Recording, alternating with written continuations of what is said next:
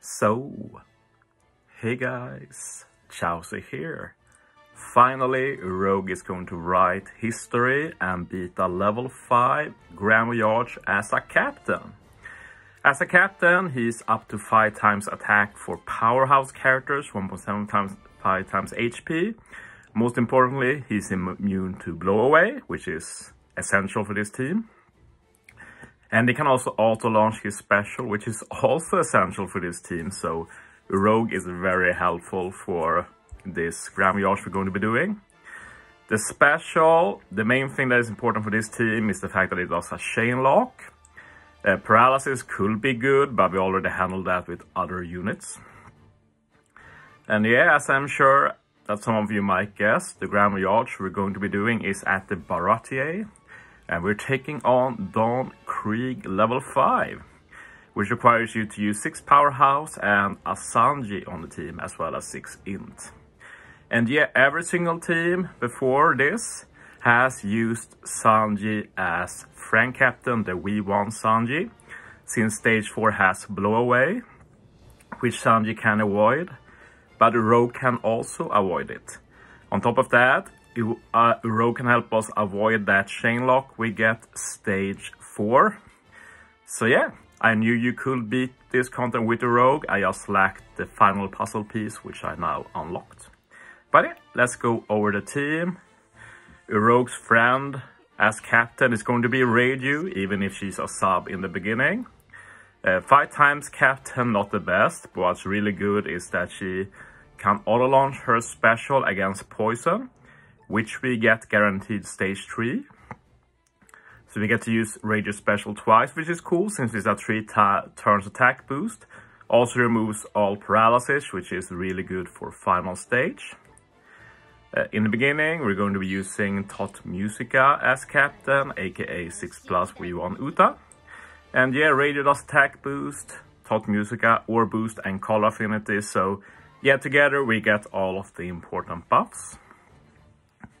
Might be the first time I've used him and you've seen him used, but I'm using 6-star Sanji.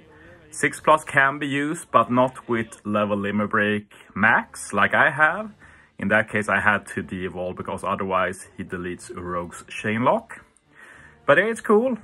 Able to beat this content with 6-star Sanji. WITHOUT Sanji for the first time. Shiryu, final stage. He will remove the attack down and damage reduction. And finally, we have the Vista. This uses a strat that Nitrosage came up with. Shoutouts to him. I'll link his team with Reiju down in the description.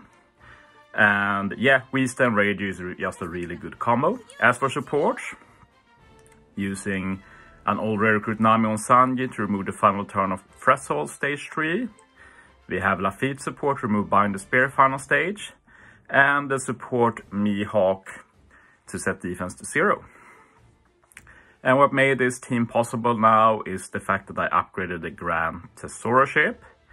And the only thing that really matters for this team is the fact that we can extend chain locks. So every chain lock we get from Urouge is turned into a 2-turn chain lock, which is crucial for this team. As for sockets, you need level 2 poison. It's actually essential.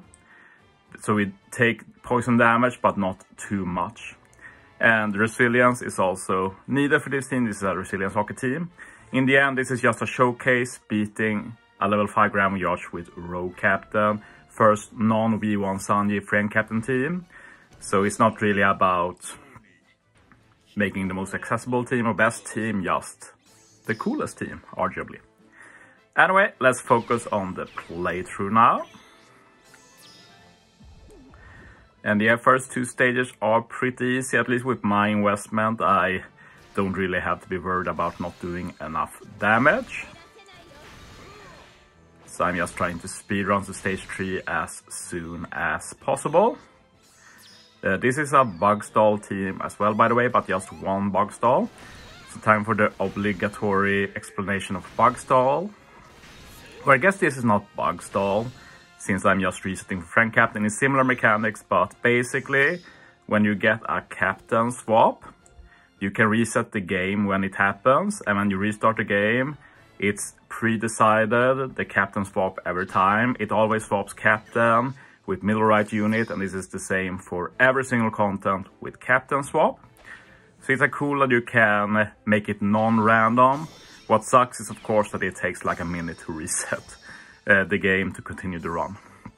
And after the captain swap, we auto launch Radius Special, and there's something very weird with this, because in my playthrough sometimes I get Radius swapped without resetting, but every time that happened, the poison does not launch. The poison only launches if Radius becomes captain through resetting the game. Super weird, I have no idea why that happens. But yeah, Urouge also auto launches due to the poison damage, and you see we get a 2-turn chain lock. This is essential because this means that when next stage tries to apply the bad chain lock, we still have this chain lock applied, so we block it, which means we can get a good chain lock for final stage and also do enough damage stage 4. To focus on the team again, I used Radius Super because why not? We get a bit more damage this stage, it doesn't help later for this team. Vista 2 times for Call Affinity removing defensive effects. Sanji changes block orbs, it's basically the only reason I use him, plus he's a Sanji. Nami support is also important though to remove that threshold. And as you see, we still have damage reduction, but I learned by pure chance that with the damage we have with this team, we don't need to remove the damage reduction. Very funny, I don't think I've ever ignored a mechanic in a level 5 Grand Voyage before. You have to remember though that stage 3 is actually designed to be beaten with only Treasure Map Radius Special, so the HP is pretty low. We had a tons of buffs for that stage. Now we use the Tot Musica, and finally I'm actually very lucky that Tot Musica works at all. Because if you're too low HP when you transition stages, it doesn't work for the next stage, and due to the burn, we take too much damage. But what happens is the fact that next stage, we get the Speared, which lowers our HP, and Tot Musica looks at the HP when we're Speared and thinks we have enough HP, so it's just luck that Tot Musica works. And yeah, just kill everything here, and we move on to final stage.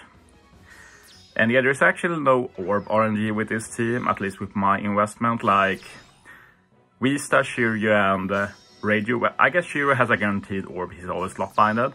But Vista and Radiu don't have a guaranteed orb. But the tap order I do ensures that it doesn't matter, they always kill their opponents. So the only orbs that matters are Urouge, Uta, and Sanji, which is why I've avoided hitting with Sanji in this content. So yeah, we start with Radiu, get the attack boost, remove all of that paralysis.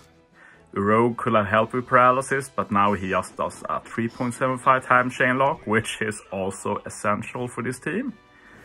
So yeah, Urouge finally doing something outside of PvP. And honestly, he's not that great in PvP either, has never been, so I'd say this is his greatest achievement in Treasure Cruise. Shiryu special, just to remove the damage reduction and attack down. And yeah, if you copy this team, which I don't recommend, just follow the exact same tap timing I do. Otherwise, check out the Nitro Sage team I linked below. It's the same idea, but uses Sanji as friend captain.